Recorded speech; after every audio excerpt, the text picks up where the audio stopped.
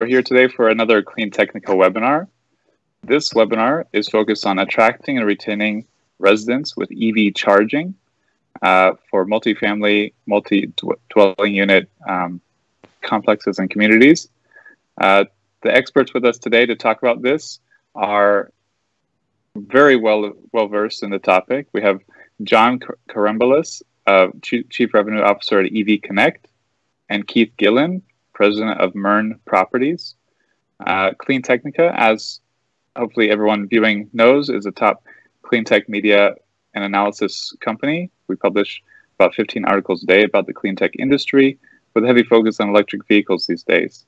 EV Connect, John will tell you more about, and Mern Properties, Keith will tell you more about right now. I'm John Karembalis. Yeah, thank you. I'm John Karembalis. I'm Chief Revenue Officer of EV Connect.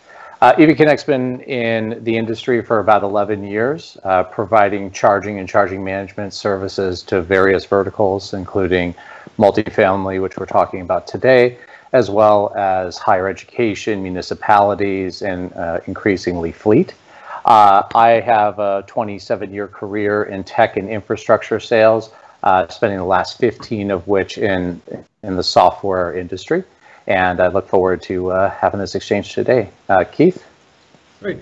Well, number one, thank you very much for having me on. Happy to share some thoughts about the current industry. As is said before, my name is Keith Gillen. I'm with Mern Properties. I'm the president of the company.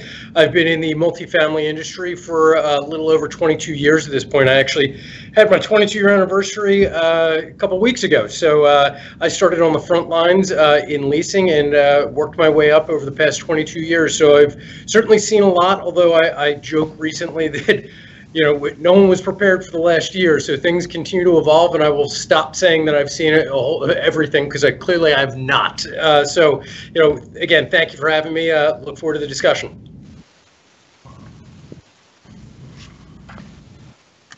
So I think the reason that we're all, oh, I'm sorry. Go ahead. Zach. Sorry. Just thank you both.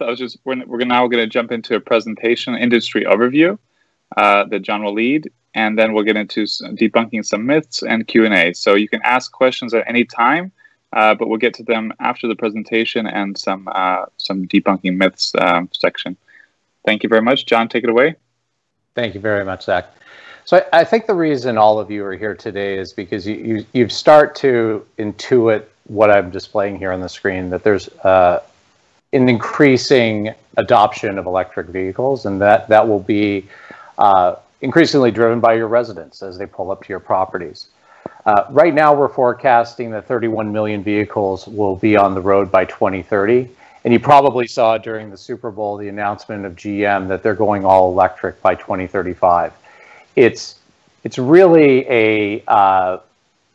it's something that we're increasingly seeing within the market, and we're constantly working with owners of multifamily properties to say, how do we get there, and how do we serve this new cohort of residents that are coming?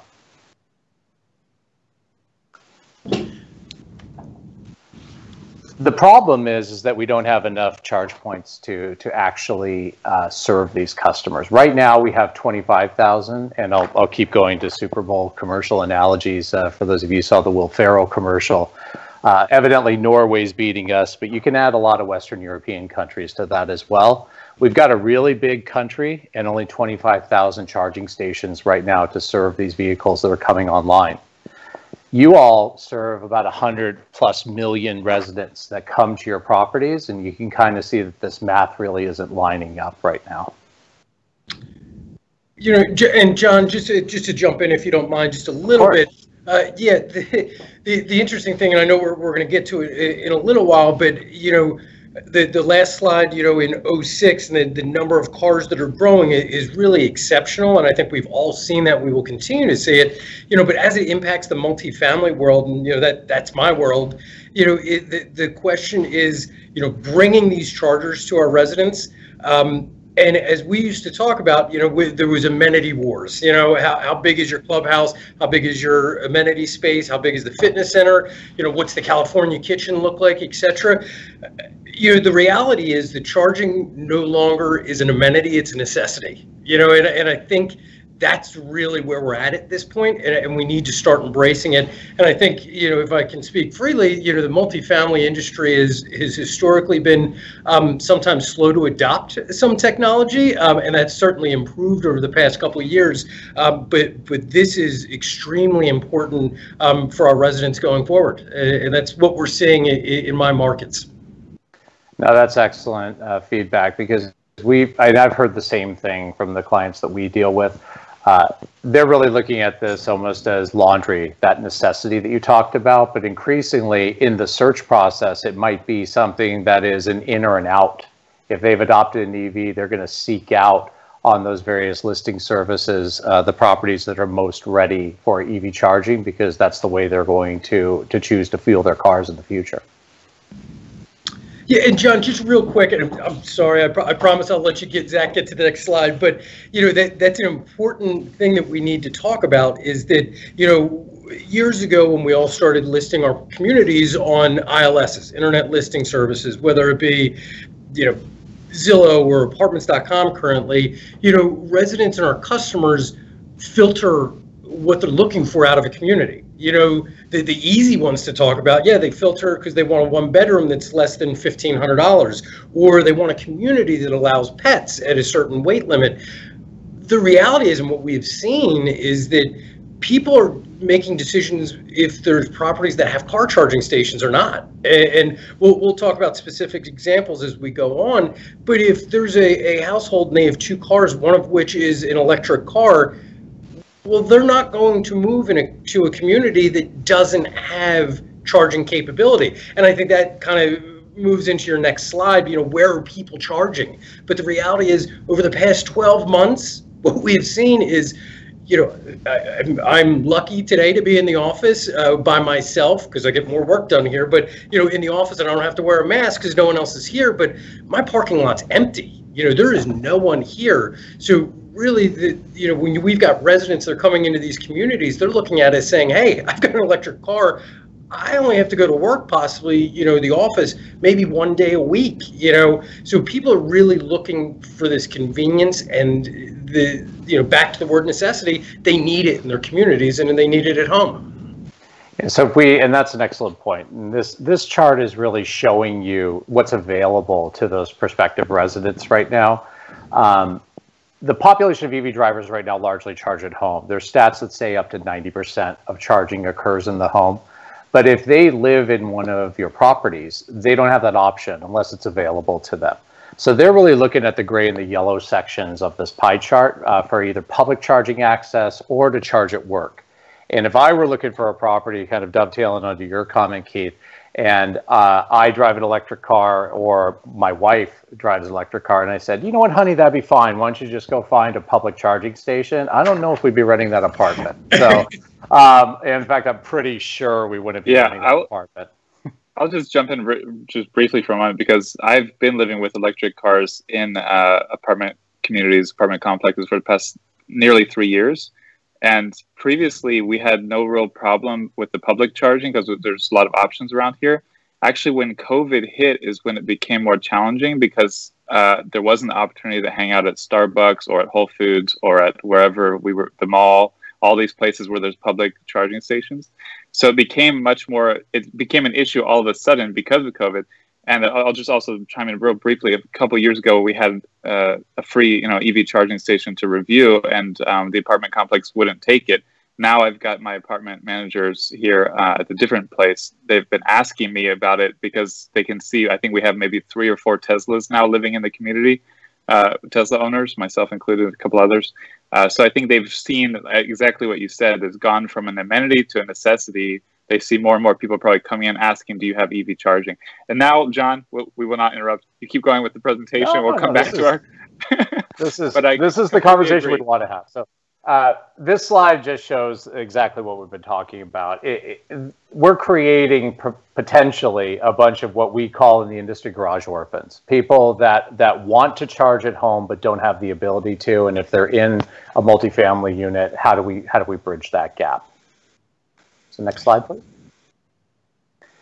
This is what's been holding us back in the industry. It's really these four myths. The expense. Are people even going to want this? Are they coming? It's going to be too hard for me to manage. And then what's really the ROI of this? Keith laid down the context of this might be a necessity bleeding over from that amenity class, but it still should roughly pencil. And we're going to talk through all of these in the next section. And John, before you move on very, very quickly, when we're talking about these, and this will be certainly an interesting conversation as we dig into it. But I kind of want to set the table for everybody. I'll talk about our history a little bit more later in the presentation. But the first charging station that we did, we were developing a project ground up. So it was 2011, and we have a partner on the deal, and he suggested we put in a car charging station. And frankly, I missed an opportunity. I probably should have taken a picture of it and included it in the slide. The thing is monstrosity. It is huge, but it was 2011. We put the first charging station in. I don't even want to tell you how much it cost us, in the development piece of it. But we felt that we were early adopters at that point, and frankly, we got pushed into it a little bit in terms of our partner really wanted to do it. But since it was installed in 2011 and subsequently, and we'll talk about this project a little bit more later, but the usage of the station there, as well as how we've expanded the service that is there at that particular community, it is really evolved. But it's almost humorous to see how the physical technology has changed over the past couple of years, and I can only imagine how much it's going to continue to evolve in the coming years. As back to what you said originally in terms of the number of people with electric cars is going to skyrocket in the coming years. No, and that's why I think we have to go through these four myths and kind of make this a more accessible amenity / necessity for the property owners that we're dealing with, because they see that it's happening and they just want to know how to get from here to there. So if we could talk through some of these with the expense, there's a lot of public money available right now. California and New York have about $1.5 billion committed. And we also operate in over 70 different programs across the United States. Utilities are funding this at a pretty extraordinary rate. For those of you who adopted solar solutions, I think it's a pretty big analog to the way that industry came up. We also look at just these tailwinds that we're seeing, whether it's GM on the supply side saying we're not going to make ICE gasoline-powered cars in 2035. We're also seeing jurisdictions come in. The state of California has already said that they're going to ban the sale of those cars by 2035. And we're also seeing other AHJs, what we call AHJs, agencies having jurisdiction in new construction pipelines, mandating that a certain percentage, up to 20%, have spots that are EV charging capable.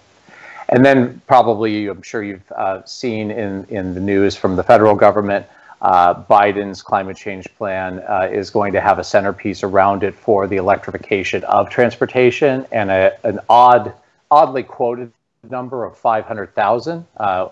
When a politician gives you an actual number, people start counting that number. So we're going to see more and more and more facilitation of charging as we drive towards that campaign promise.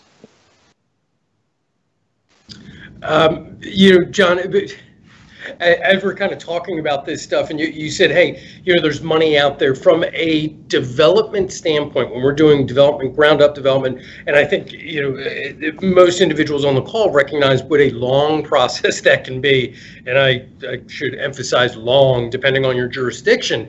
Some places you show up with a shovel and a check and you can, start a project relatively quickly. And I kid, but some places it's relatively easy. In the particular areas, and whether they be counties, jurisdictions, whatever it might be that we develop in, it's significantly longer, right? So when we're talking about, hey, there's dollars out there and this is great, from the development side of things, that's fine and that's great. But when we underwrite deals, we don't look at that and say, hey, there's extra money sitting here. What we're doing is we're saying, hey, listen, it's got to work because we've got to have these stations in. We've got to get the infrastructure done. And at the end of the day, if we qualify and we receive incentives, fantastic. Cash is king. That is great news. But when we look at it, we're underwriting stuff and making sure that it makes financial sense. Without any of the incentive dollars. Although it's certainly a benefit to get them. Yeah, I'm sure it doesn't hurt. So no. If you look at the expanse, this is just that groundswell of having governmental partnership in this switch to an electrified transportation future.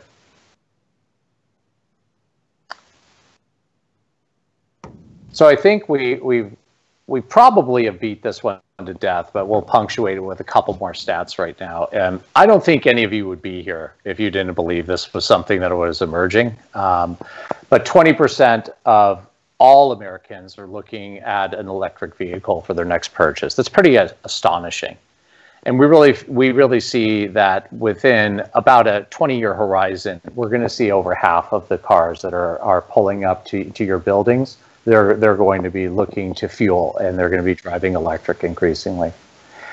But punctuating on Keith's point is this last stat that nearly 60% of residents, when polled, and this is that twilight once again between that amenity and that necessity, they're willing to pay a premium to be able to have the convenience of charging at home.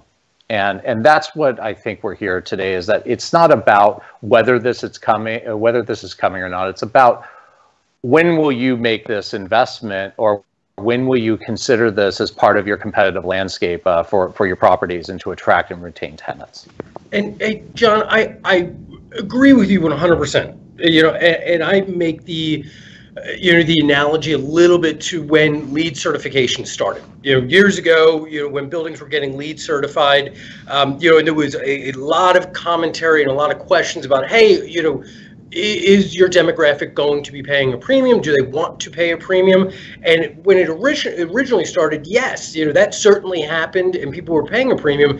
What eventually it evolved into is that, as a younger generation continue to, become our renters, frankly, it was expected. They expect you to be good stewards of the environment. They expect you as a developer to be doing certain things. So again, I'm not disagreeing with what you're saying, but a counterpoint, in my opinion, is that this is going to be expected, right? It might not be today, but although I think it is expected in certain communities, but the volume of charging stations will continue to increase. And I know we keep saying the same stuff and we're hammering the same point, but there's a lot of analogies out there, and it is what is going to be expected going forward. And you can't get left. You can't get left and not planning for it. And that's precisely what we do. Yeah. Well, Keith, I've got 7 more slides that just make the same point. So if you could just let me get to this. Go ahead, Zach. We co-hosted a EV charging conference in Abu Dhabi, UAE, a few years ago, and we had a presenter who owned manager of a bunch of hotels in the region, and he made the same point in the way comparing it to wireless internet. That initially some people ask for it, and it's a nice amenity. Then it's something you can get, and it costs something. Then it's something that everyone expects is going to be free. So it's a similar kind of expectation with EV charging. First it might be amenity, then it might be something people are willing to pay for. Then everyone's going to say, hey, why don't you offer it for free? These guys do. So it's going to be sort of perhaps the same transition. But go ahead and make the point on the slides here. So provided this is in your thinking now, the next myth that comes up is, this is going to be a distraction from my day-to-day operations. Who can do this? How can this happen?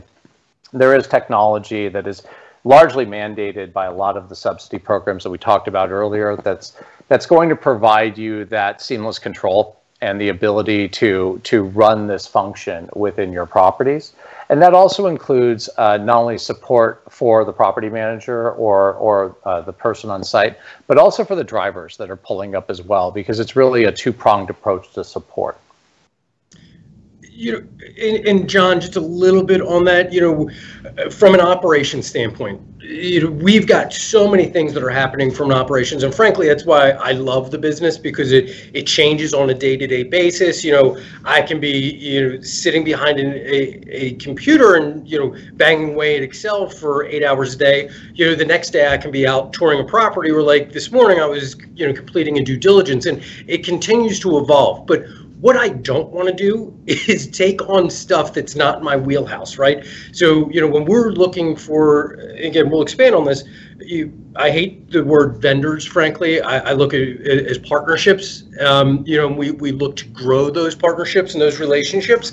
And it's got to be mutually beneficial. And, you know, this is one of the things that I really, really needed, is that, hey, if you roll out a technology and that technology has hiccups or it doesn't work as it's intended to, you know, that's a disappointment to my customer, right? And I don't want to be the middle person to, you know, a resident moves in, we've got a customer, and they walk in and say, hey, your charging station's not working, and it's been down for X number of hours or days. I frankly don't want to deal with that, because that's not my level of expertise. So, you know, making sure that we partnered with somebody that could handle that and will do it well was incredibly important to us. No, I think, and your resident is your customer, and our drivers are your residents. So I think by the transitive property, we share the same customer.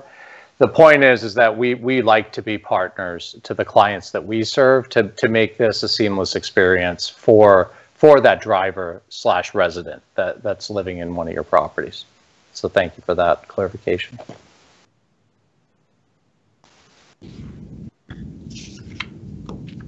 And with that, I'm going to, without further ado, introduce you to Keith. So Keith, if you don't mind, a quick introduction to MERN.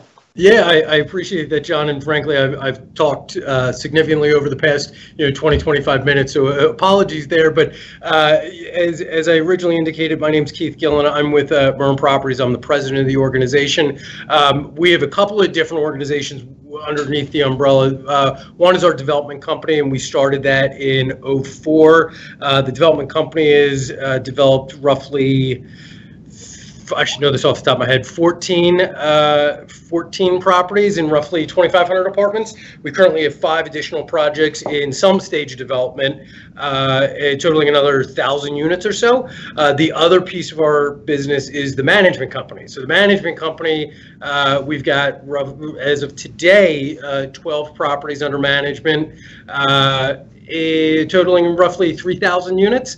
And I say as of today because we're completing a due diligence as of this morning for a third-party client. So that's going to be an additional 551 apartment homes. It's going to be joining the portfolio, and then we take over another one next Wednesday. So I'm going to have to continue to update my stats on a daily basis. But 50% of our account is for ourselves, so stuff that we develop, and then the other 50% is for third parties. And some of those might be smaller mom and pops that have one property, and then other individuals are more institutionally minded. That's us in a nutshell. So the reason that John and I met each other and started working together. So we took over a property April 1. Great timing. I mean, 2 weeks after the quote, hey, we're going to shut everything down for 2 weeks and we'll be back to normal. So much for that. But so we took over the property April 1. That particular property, and I'm based in Columbia in Maryland, but this particular property is in Montgomery County. In Montgomery County, there's a requirement in terms of the number of charging stations, etc. This is 304 apartment homes, 5 stories of stick, slab on grade, so it's all surface parked. When we stepped into this particular assignment, I think 4 of the 5 stations were not working, and it was frustrating, to say the very least. And we started our conversations with the existing company thinking, hey, that's kind of the best place to go. They know the technology, etc. They came out, they tried to troubleshoot, etc. Fast forward 30 or 45 days, which is, that's That's a problem in our industry, to wait 30 or 45 days, frankly, in any industry. But the response that we eventually got from him is that, yeah, these stations are, 4 years old. They're pretty much outdated at this point. We can no longer service them or support them. Wait a sec. Well, I don't get it.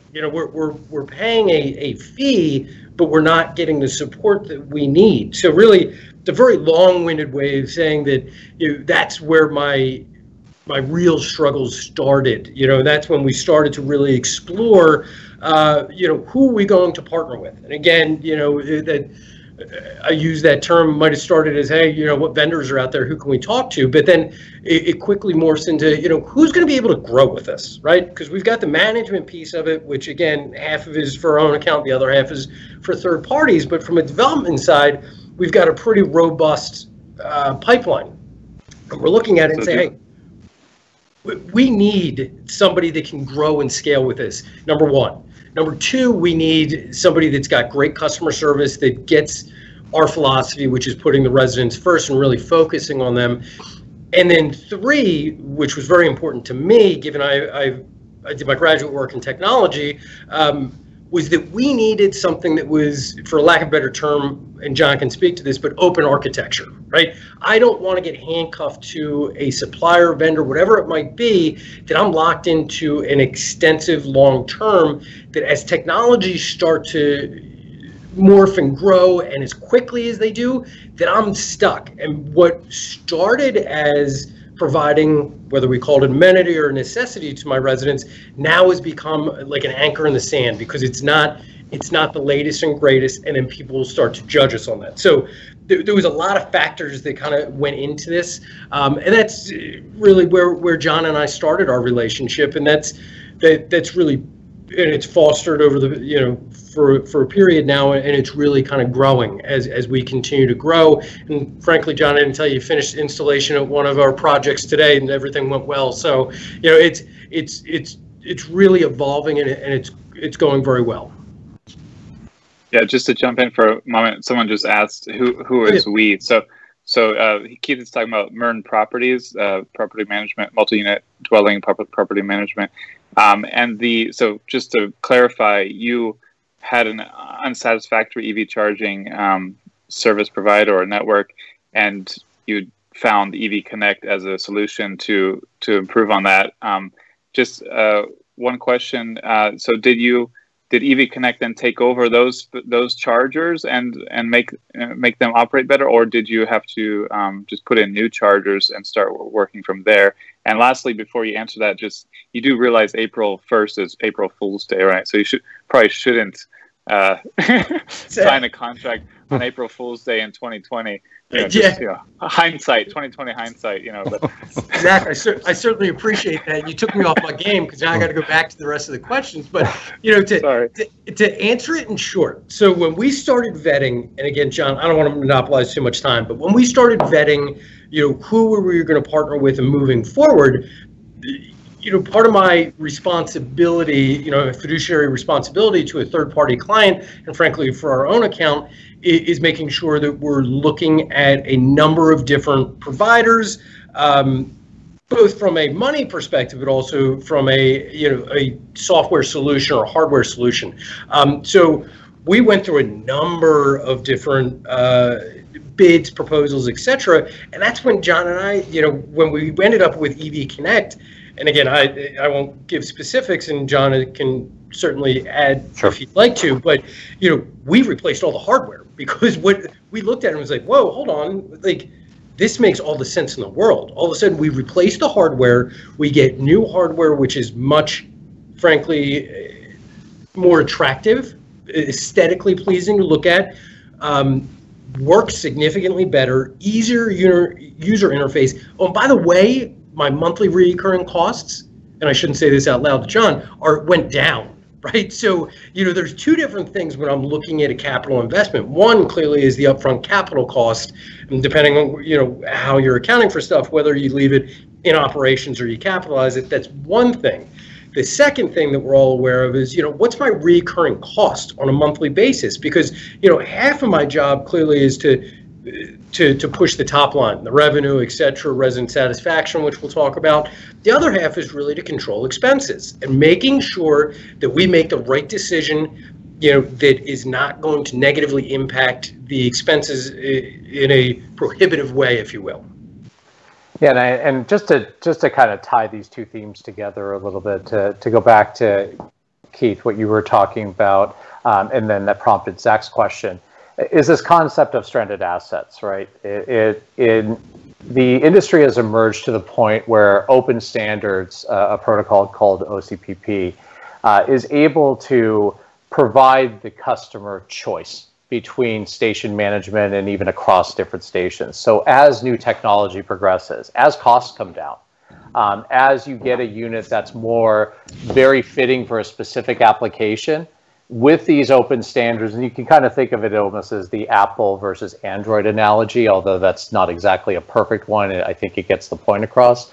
The ability to manage across different stations is extremely important, so you don't get that dinosaur stranded asset that you were talking about. And I could probably guess, I think I already know who those were for you, but there's been a lot of companies that have come and gone within this industry, and by kind of hitching your wagon to open architecture and open standards, I think you can future-proof that total cost of ownership argument. The other side of the coin is that operating expense line. There's different ways to structure even the adoption of it, whether it's more of a lease or whether it's more of a capital outlay. But on a side of that question, it's more about looking at the total cost of ownership over a 5-year horizon or even up to a 10-year horizon, which is encompassing the management. We haven't even talked about the revenue side of this because there are some questions coming up in chat right now about how rates get set, and we can address that over time. But there are market rates established that your residents would be pretty familiar with, being EV drivers. And as long as we can advise and charge a fair market rate, we're finding increasingly that we can cover the cost of not only the electricity, but also the operation, and sometimes even in cases of turning a profit. But a lot of the clients that we have are looking to engineer a different business goal, whether it's I want to just break even, or I'm going to give it away for free because I think the marginal tenant will be attracted or retained. We can kind of work within not only the technology, but just with our industry knowledge to really engineer that business goal's outcome. Well, and John, you bring up a good point, and I promise, Zach, we'll move off this slide, but there's different ways to look at it, and we've had conversations. What does this look like, right? Does it, in terms of, is it a break-even endeavor for me? Do I look at it as a cost of doing business in terms of the expense of the actual energy, or am I looking to make $1? And a lot of that is, it could be potentially client-driven, whether it's for a third-party account or if it's internal. And I can speak, specifically to us internally. We look at it and say, listen, we're creating value at the property because we're retaining our residents, we're making them happier, and we'll go into this whole thing in a little bit, but it's not necessarily a money-making deal for us.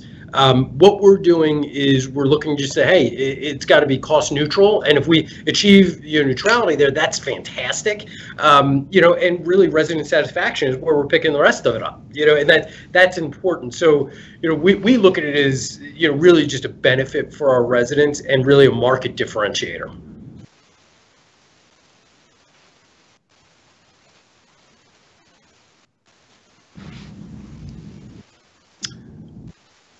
The life cycle of a customer. I'll talk about a little bit about this, and I will promise not to be too long-winded, although that's becoming increasingly difficult for me. But we look at the life cycle of a resident, somebody and a customer that comes in the door. There's a number of different ways they come in the door, right? Whether they find us on an ILS, which we talked about a little bit earlier, whether it's our property website, etc. Getting those individuals in the door is very important. Now, those individuals, and frankly, just getting the phone to ring, is expensive. Making sure that we're marketing the right things and making sure that our residents know that we do have these particular needs, that we have things that will address their needs, i.e. charging stations. There's people come into a community with a list of must-haves, and then they're like, yeah, this would be nice. In that list of must-haves, as I indicated earlier, it could be, hey, it's got to have a fitness center, it's got to have electric charging stations, it's got to have in-unit washer and dryer, etc. We look and we put in that bucket charging stations because we believe that it's a differentiator. It's not going to be a differentiator, frankly, for that long, in my opinion. But while it is currently, I think we need to take advantage of it, because I do think in certain jurisdictions, and we'll talk a little bit about it in terms of the requirement to put these charging stations in is becoming more and more prevalent, right? So, but at this point, some of the jurisdictions don't require it, especially legacy assets. So, getting people in the door is very important, clearly, right? And people often say, hey, people stay in communities because of the service they are provided, the amenities, the customer service, the maintenance team, clearly. So it's very important for us to retain our residents. I think national average, 48-49% in terms of retention. When we do underwriting on deals, depending on the market, but most we assume that 50% of the residents we're going to retain. Frankly, our numbers are significantly higher than that, and that's a different conversation for a different day. But we retain our residents. We're very proud to retain our residents, especially the communities that we hold. They're long-term holds, for our own account. We're not in the business of developing and building a community and then selling it. We want to retain our residents. So as we retain those residents via the amenity package, customer service. Again, I'll say it because they're the unsung heroes, which are the maintenance guys. People stay with higher resident satisfaction, and then inherently what that means is that they're going to be paying more at the renewal time, which is great. That's the goal. We talked about it a little bit earlier, pushing that top line revenue, which happens one by new lease over lease transaction, but then also from a resident who's renewing a lease and able to push that a little bit more. And, we're not overly aggressive, but again, it's back to my fiduciary responsibility. So yes, we're creating an environment people want to live in and want to continue to live in. We're delivering results to our clients, whether they be partners or third-party clients. But it's about making sure that the residents are happy, they stay longer, and frankly, they pay more. Increasing the value of a property. It's incredibly what keeps us. You bring it up on a different angle, Keith, where it's more like we were talking about the marginal tenant and attracting the marginal tenant, but you're really talking about churn. If the units aren't there to charge the cars, the 58% of the people that are going to be driving electric in the next 20 years are going to be you're going to force their hand. They're going to have to look elsewhere. You're absolutely correct. And John, a story. We developed a job, delivered it, brand new construction, 4-story, wrapped around a garage, 250 units. We put the infrastructure in for charging, knowing that this was coming. So we put the infrastructure in. We installed. And I looked at the property manager and said, listen, we'll install them when we know that there's demand. We definitely marketed that they're there because I knew that as soon as we pulled the trigger, they'll be installed within a week. Within the first 2 weeks of leasing, we've already had to increase the number of charging stations, right? When we opened it in August, we've had so much traction. People wanted that charging and needed that charging, right? So we pulled the trigger quickly. Okay, we got to roll, but it's part of making sure that the infrastructure is there because it gives us a competitive advantage again. There's a lot of questions coming into the chat, Seth. Yeah, I got distracted there. They're popping up here. Yeah, we can. I'm flexible. I think everyone. Okay, we have Q&A now. So let's jump into the Q&A. John, Keith, if one is directed at one of you, I'll tell you. Otherwise, I'm going to rely on you to determine who should answer a question. First question I can answer. It's just some people wanted to know what what MUD stands for, multi-unit dwellings. And the question here is, panelists, can you address new building codes for MUDs and allowing for tenants to install their own chargers at ready-made ports? So can you just address the topic of building codes, which is a messy topic, and whether that allowing people to just install their own chargers at a port if possible, like for example, a garage. Like you can rent a garage for $100 a month or something. Okay, well, all right. So I know enough to be dangerous about code. That's why we employ consultants, etc. So I will speak as intelligently as I possibly can on this particular subject. And please, not knowing where the audience is from, please keep in mind, our office is in Columbia, Maryland. We develop our ground up stuff is typically in Anne Arundel, Howard, and kind of around the DC Baltimore area. So I can speak to those markets. Other jurisdictions, I really can't intelligently speak to them, but I will give you one example. So Howard County, which is, again, where we're at, I've got four deals in Howard County, that 3 of which we developed, that we currently manage, some of which, like I said, we developed. We've got a pipeline of an additional 3 projects in this particular county that will break ground sometime in the next, depending on some of these consultants, anywhere from like 12 to 18 months. So we've got a pretty significant pipeline, very local here. Howard County last year passed a bill that, starting in 2021, I believe that was the inception date, for every 25 apartment homes, there has to be 1 charging station installed, right? So they're dictating, right? They're dictating from a county level, saying, hey, if you're going to build in Howard County, there's not even an option. This is, hey, you've got to install a charging station, and whether that's in a structured garage or if it's standalone garages, a podium building, whatever it is, you've got to have these charging stations. So we clearly are programming those in, but we're also programming the other thing, which is the infrastructure and the ability to expand as the demand goes up, right? So if we've got a structured garage and the apartments wrap that garage, it's not terribly easy after everything is built to start chasing, power, and you've got to make sure that your panel is sufficient enough to be able to manage additional chargers. So all of that happens now in the early stages. So we put the infrastructure in place, we're ready to go, and we can meet the county requirement. But just like, building to green codes or, LEED certification, there's a lot of jurisdictions that are pushing us, and to just hit code requirements, you're almost there on a certain thing. So, we don't do things to meet minimum requirements. We do things because we're long-term holds, knowing that the demand is going to be there. So that's one way to answer the question. 2, in terms of existing jobs, so we've got some jobs that are a little bit older.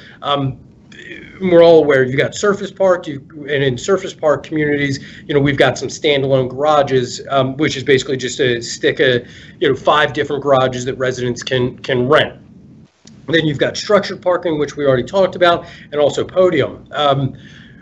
In our standalone garages, if a resident comes to us and says, hey, I've got an electric car, I would like to, install a charging station within that, that stick of garages, that's fine. And frankly, we look at it as it increases the stickiness of that resident, as silly as that sounds. But if they take, and we allow them, which we do, to install a charger in that standalone garage, number 1, they're happier. Number 2, it's already done. So it's like, why are they don't want to leave at that point. So we allow residents to do that. So hopefully that answered your question. And an earlier question, John, just can you give a short kind of elevator pitch on what EV Connect provides, what you offer? I think it's really the service and support stack to run charging within, in this case, a multifamily unit building. So if you look at the activity of managing a charging station, and notwithstanding Keith's example from before, this is going to become something that's mission critical to your resident. They're going to need to charge. They're going to expect to charge. How does that happen within the garage? But then, if they are just plugging into a 110 outlet, which is actually possible, it's called level 1 charging. How do you know the electricity that they're drawing from the building to complete that activity? So when we look at the managed charging, this is really consolidating the asset view. So what is the performance and what is the utilization of the station? But also it's going to give you that service stack as well to support those drivers. If they can't initiate a charge at 11 o'clock at night, where are they going to knock on, or who are they going to call to get that done? So it's really the service and support stack to be able to manage charging in any location, but in particular in the multifamily context. The second thing I wanted to talk about, dovetailing onto Keith's, is when he started this, it was a refrigerator-sized unit, and there was usually one because of the expense. And I saw this question in the chat.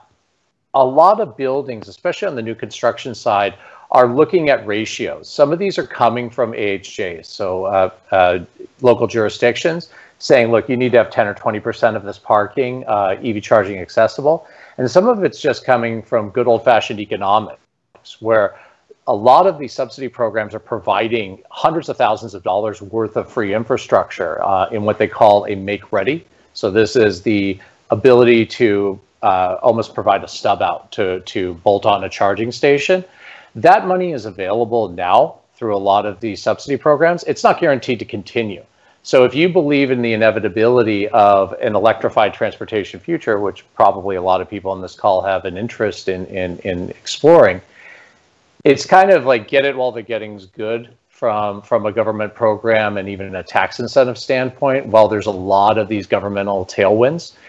Because this valuable infrastructure is getting provided by either utility, state, or federal programs at a reduced cost, but it's going to be part of really the infrastructure of your overall building, and it will be done at your specific expense once these programs sunset.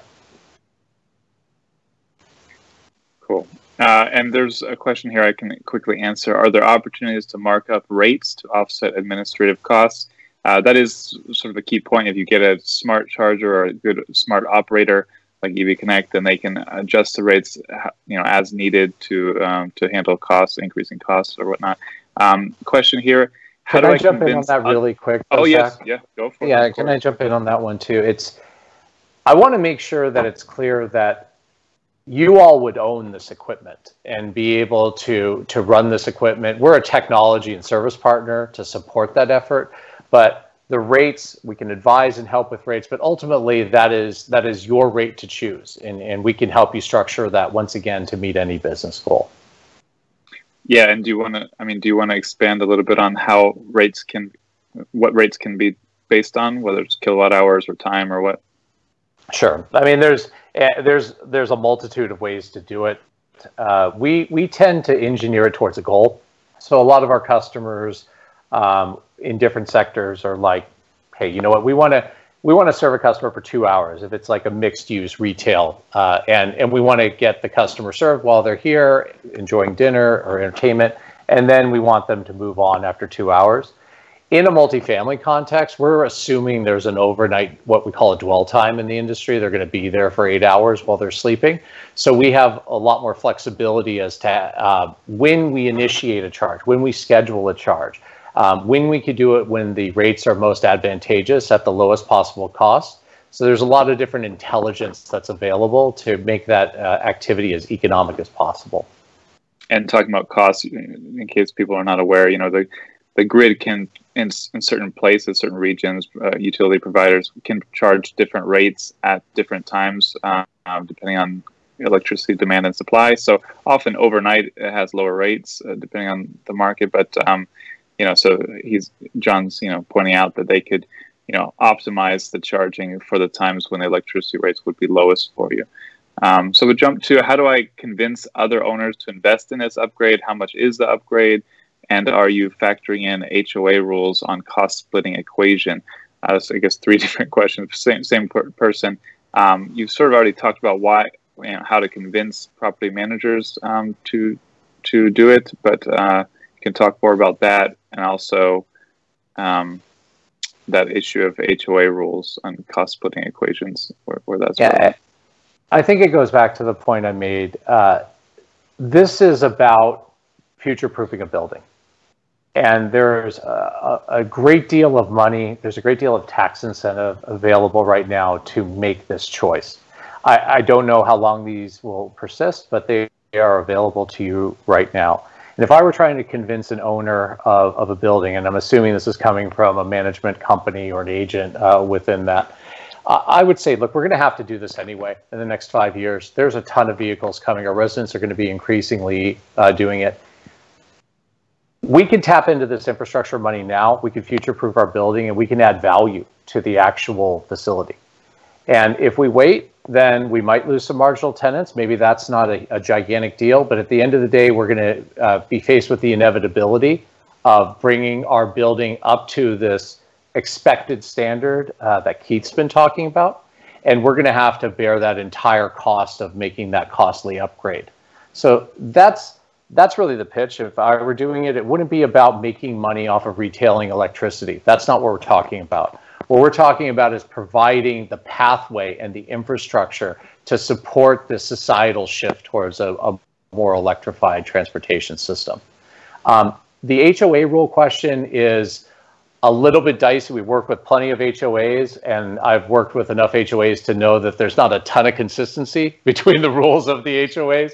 So the answer is yes. We do often work with our partners within the deal to make sure that we kind of dot all the I's and cross all the T's. But at the end of the day, there should be stewards that would be amenable to the same talk track that I just gave you, which is how are we adding value to our property, and how are we making this a more livable space for all of our residents? So I think it should work itself out either on the economic standpoint or really from that extended service standpoint that we've been talking about.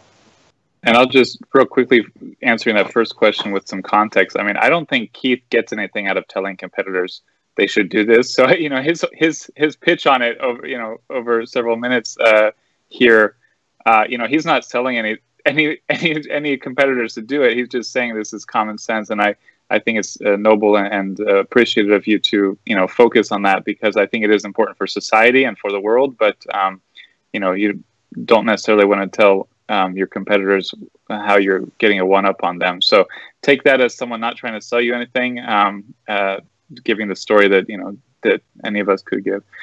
So jumping to the one, we have a slew of questions here. In California, is capturing low carbon fuel standard credits a source of revenue for the property owner? Interesting question. Sure, it can be. Most of those credits are, and the data that create those credits are captured within a managed system. So we have offered that as a service and part of the landed cost of deploying the station. And increasingly, the value of those credits, especially in high utilization environments, is going up. The building owner can claim those credits, and we can help facilitate the structuring and monetization of those credits. Cool. So we'll jump. As a Tesla owner, this is not me, this is a different Tesla owner. As a Tesla owner, I only need a plug, 110, 240. Isn't this the same for everyone? Why center on complicated managed systems and multifamily? Downsides seem to be too many systems, memberships, as if I needed a special credit card for every place I filled my gas car. Yeah, I think on a one-for-one basis, he's right. I charge on a NEMA outlet in my garage with a Tesla travel plug. That's not the question. The question is at scale, how do you provide this as an expected amenity for your tenants? And this is really getting into a shared scenario where we would have one or two chargers, and then you would rotate your car in on some sort of schedule, or take advantage of future-proofing the building like we talked about, provide it as a more distributed amenity across all of your parking spots, and then have the ability to provide it to whatever tenant or whatever resident is showing up to park in that dedicated spot. And then I am also a Tesla owner. To that question, the reason why I don't plug into a 110 outlet is because it gives me about 4 miles of range per hour. So maybe in the pandemic that worked. I could charge my car over 4 days, but most of our residents, most of our drivers are looking for the quickest charge that they could possibly get for the most economic dollar. And Keith, maybe you want to say a little bit about, answer that question a little bit as well, since you are a provider. I don't know. I think John just answered it pretty well. It's okay. Number one, marketing, time, also being able to distribute the solution throughout the community, whether that be a surface park job, structured parking, whatever it might be. Cool. And next question, can you tell us the difference between a proprietary station provider like Blink, ChargePoint, and EV Connect? So ChargePoint, Blink, they have a vertically integrated solution that's going to be a proprietary software mated with their proprietary hardware, and then of course support. The difference with EV Connect is, and I think Keith hit this on his example of early adoption, we're working with a multitude of open architecture providers, which is increasingly taking hold within the market, to allow you the maximum amount of choice and flexibility when you're making this investment. At the end of the day, it's going to be about sizes. Keith brought up another thing that comes up surprisingly often, aesthetics. You're not locked into a single solution. You have the ability to choose from this increasing economies of scope and scale that are going to take hold within the market. And I'd rather hitch my wagon to a provider that can manage across different form factors and manufacturers to allow me to dial in the right choice for my application. So sometimes I'm going to want something outside a Class A building that's going to be aesthetic and beautiful. And sometimes I'm going to want something that's really compact and more economical. If you work with open architecture, you can kind of take the collective R&D and innovation of the rest of the world, whereas if you're within a proprietary solution, you're working with that hardware array, and that's all you can do.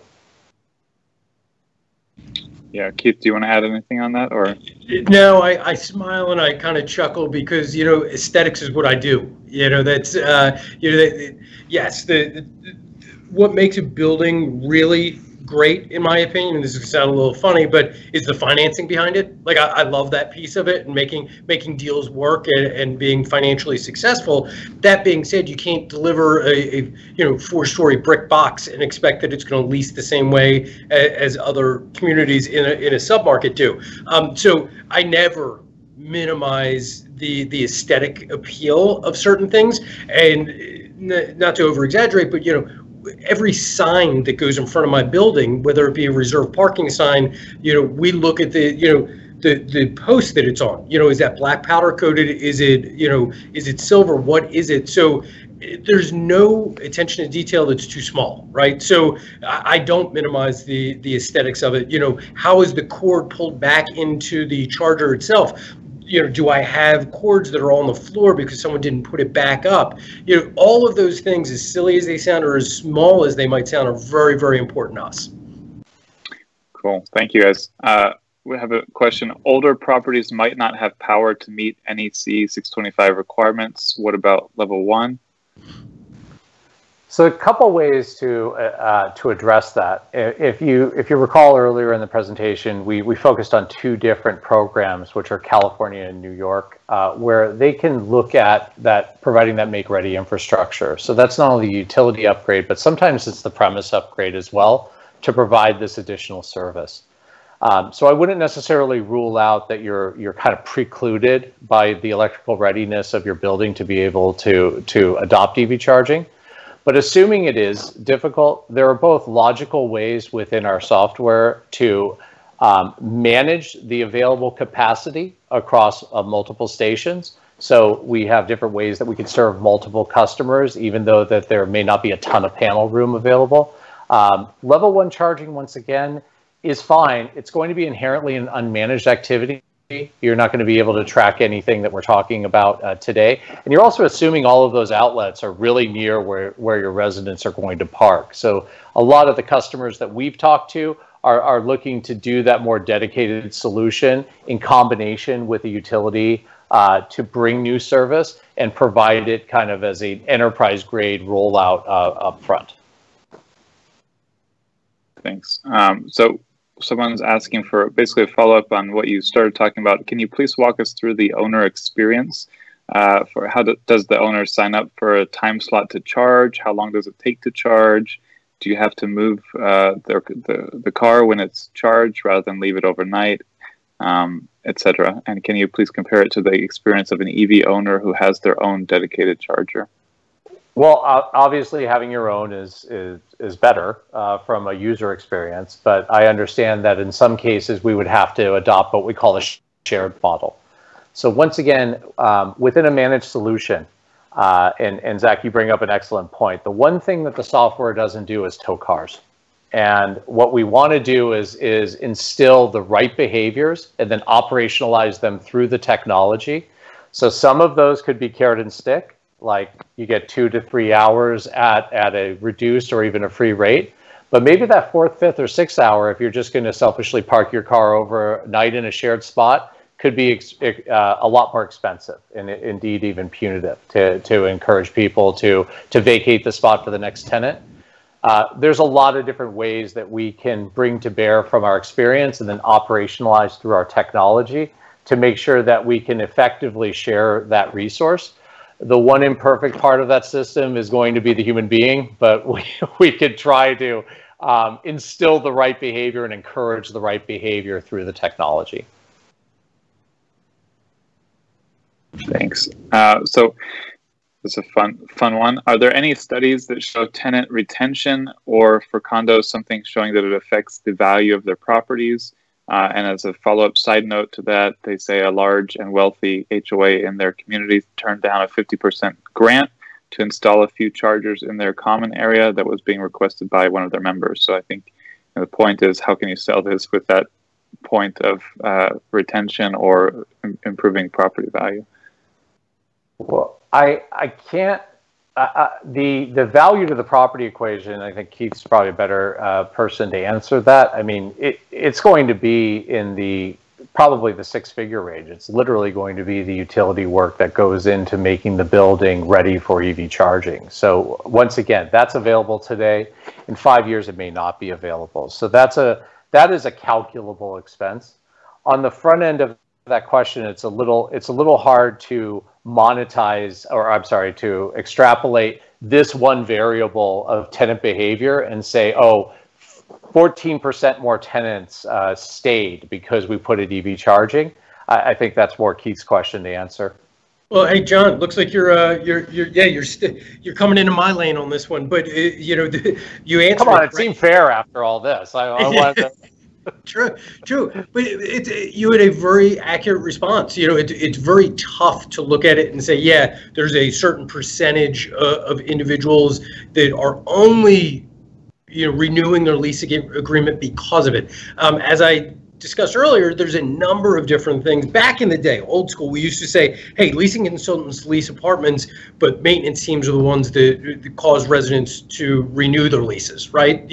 Because the residents interfacing with the maintenance guy on a regular basis, that's who they see as the representative. So again, it's tough to answer that question. I'm sure if we dug into it, and we're all industry professionals on this call, but I'm sure I could give Joseph over at Jay Turner a call, and he's probably got some anecdotal information for me.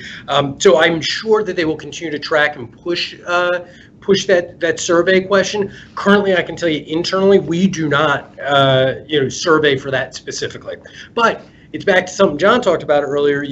What I do have is I've got stats. Like, I've got stats that, clearly I didn't print them for this, I should have, but how many people are using the chargers at different locations? When are they using the chargers? How long are they plugged in?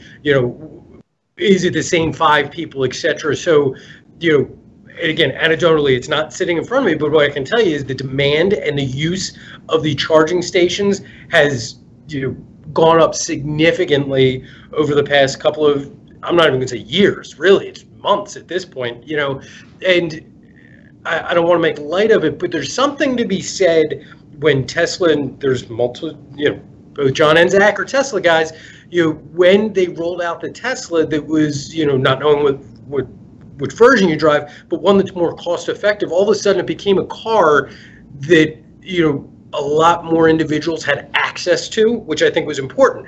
And something that John said earlier, and I don't think we've really expanded on it in terms of the offerings in electric cars and what they are going to look like going forward, is a game changer, right? So if it wasn't just, I don't want to pick on any particular car, but if it's a small 4-door sedan and that's really the only offering that there's out there, I don't know that I would necessarily be pushing as aggressively as I currently am. But seeing what is happening to the industry in terms of the offerings that the industry has, It is really impactful, and John watches it a lot closer. I'm sure Zach does as well. But what opportunities, what options are out there is continuing to expand, which means I think customer adoption is going to skyrocket. Half of it's going to be forced by jurisdictions, states, counties, whatever it might be. But then the other half of it, I think, is people are just going to be, they want it because it's a more desirable car.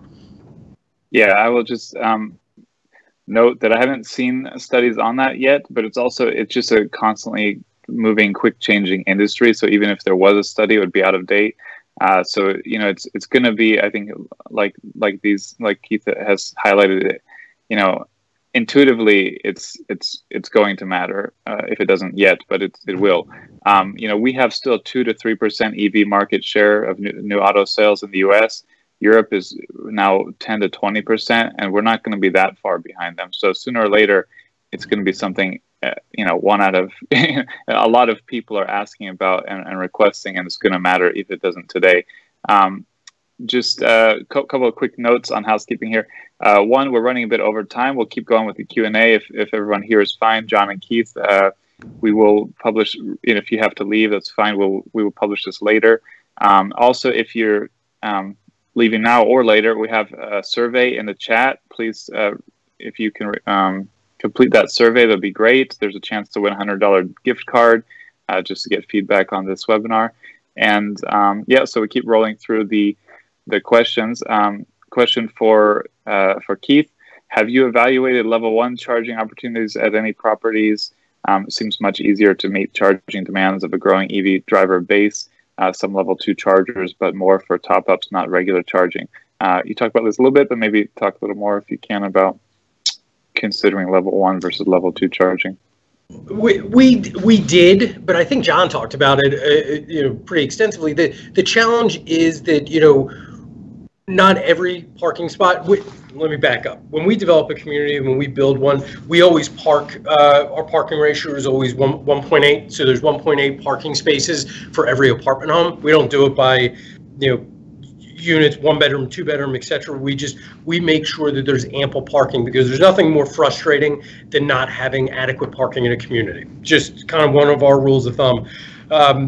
Again, another competitive advantage I'm sharing with everybody, but we make sure that there's ample parking. So have we looked at it? Sure. If somebody wants to rent a standalone garage and put in a 110 charger level 1, have at it, go for it. But from a marketing standpoint, from a competitive standpoint, we say, hey, the more advanced chargers are the way to go. Happens faster, and I think John alluded to it in terms of the turnover, the management of these particular chargers. So have we looked at it? A little bit, but frankly, we haven't spent much time on it whatsoever. And if I may jump in, it's just inferring, and Keith, you tell me, the same way we're talking about planning for the future now would have been the same way you would have had to put a 110 outlet next to every parking space in your garage, and I'm going to assume that's not the case. It's not there, and we're not going to do it. Yeah. So you're kind of back in the same in kind of the same circle of your residents are going to be expecting to park somewhere and charge, and now we're going to have to park them adjacent to an outlet that may be farther away, or even indeed in somebody else's parking spot.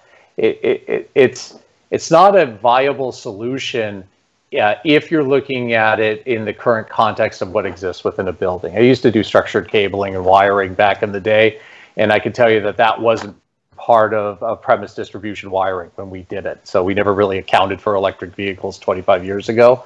But there's a lot of assumptions that there's going to be an outlet nearby. And I don't know if that's going to hold in all cases. Cool. And we have the next question is targeted at John. How many incentive programs require software management? And how can I find out if I qualify with EV Connect? So nearly all of them require software management, and that's because the utilities are investing in data and control of these assets. These are the only things that are adding net load to the grid at this point. So the utilities are looking to provide the data to inform their future investment and planning, and that's why they are often requiring multi-year commitments to a managed solution. How do you find out if you qualify? You go to the EV Connect website. we can gladly advise you by utility what programs are available to you, what tax incentives are available to you, and be able to map that out. That's a standard part of how we work with our clients. Thanks. Next question is about cost effectiveness of networked chargers with user fees versus non-network chargers and a rent add-on for EV charging. Of course, this is assuming you don't just provide it for free, as has been talked about a bit. I don't know who wants to take that, but if you want to talk about the cost effectiveness of those two different approaches, I'll just repeat them for anyone listening. Networked chargers, so like smart chargers with user fees, versus non-network chargers, and you just add a bit onto the rent if you want to have access. Yeah, so I can take that, Keith, and then please jump in. So once again, we just answered in the last question that managed charging is a requirement of a lot of the utility subsidies that we talked about today that help buy down the cost of your initial investment. So if you're going, let's assume that you'll bear the entire cost of the infrastructure upgrade, you'll bear the entire cost of the station, and then you're going to guesstimate how much that adds to your meter on a given month. You could do that as a rent adder. You would also have to have all the O&M considerations and all the customer and driver support considerations. So you'd have to have an FTE assigned to that as well. When you process all of the hard and soft costs of that, I think that there's a good argument for having the partnership that Keith and I have had over the years, because he doesn't want to concentrate on running an electric gas station in his parking lot or retailing electricity for money. He wants to have a partner that can take this obligation away and be able to deliver an excellent quality of service back to his customers. So I appreciate the question that there's ways to do it cheaper. That is not what I am here to do. I'm just asking if in the overall cost of ownership, when you account for FTE hours, when you account for the cost of the electricity, and when you account for the satisfaction that you're trying to deliver to the tenant, there is an argument for having a partner in the management area. Thanks. So the next question brings up a topic that I'll just preface a little bit.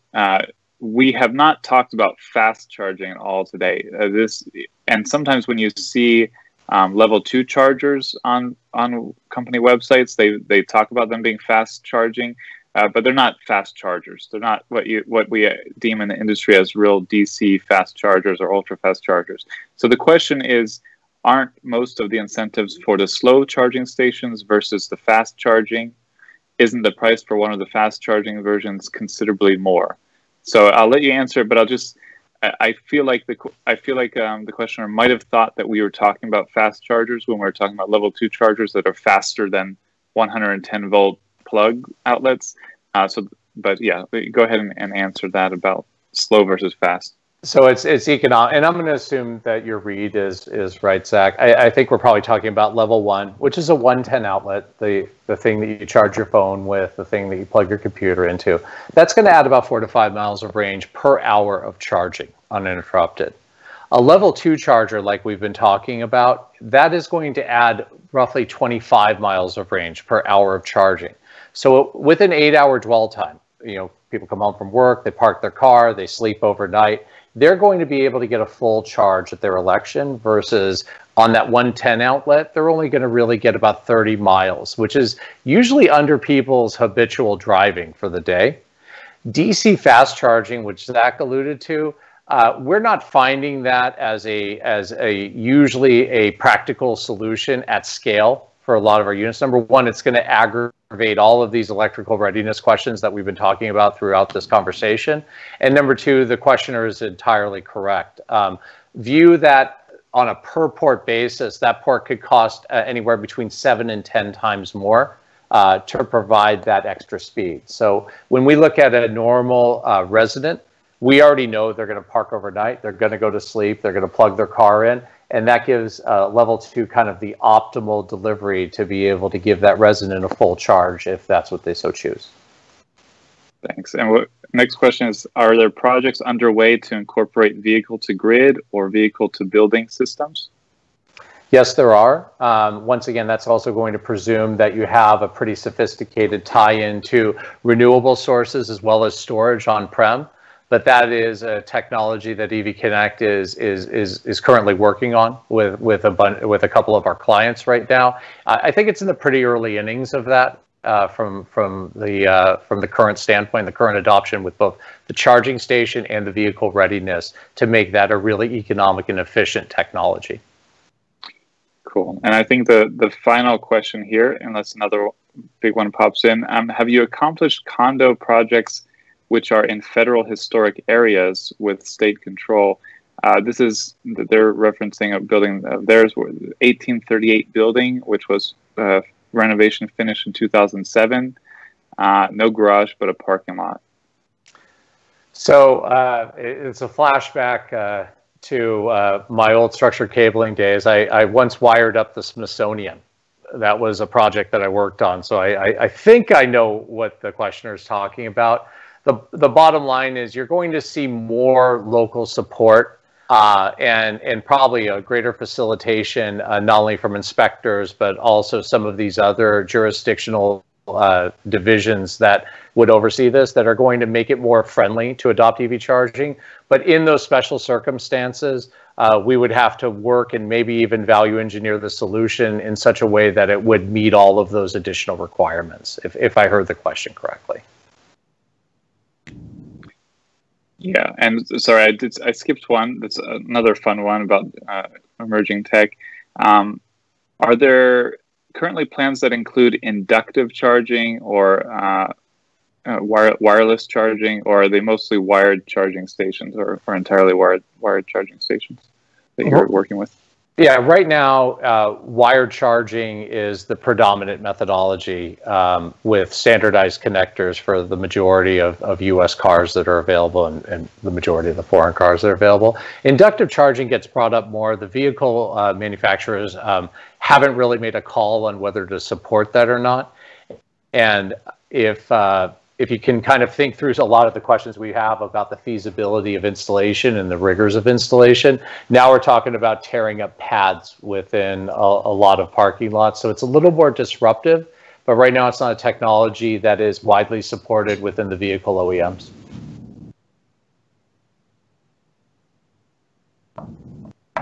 All right, I think that basically wraps it up. I'll let you guys both, if you have kind of a 30-second overview summary that you want to say about all of this, jump in and give your overview, elevator pitch on the key points of today. John, if you don't mind, I'll jump in first. Number one, thank you very much, Zach, for including me in this. I think it was a very beneficial, and I certainly appreciated sharing some of my thoughts. You know, as a owner operator of apartment communities, you know, in summary, the technology is only going to continue to advance. You know, the electric cars are not going away anytime in the future. You know, this is not bleeding edge technology. You know, this is really, you're in the middle of the pack at this point, you know, and embracing it and moving forward, and making sure the infrastructure is in place will only end up increasing the value of your property through a number of different avenues. But bottom line, that's what we do. You know, I'm looking to increase the value of the properties that I manage, and this is one of the pieces that fits into that equation.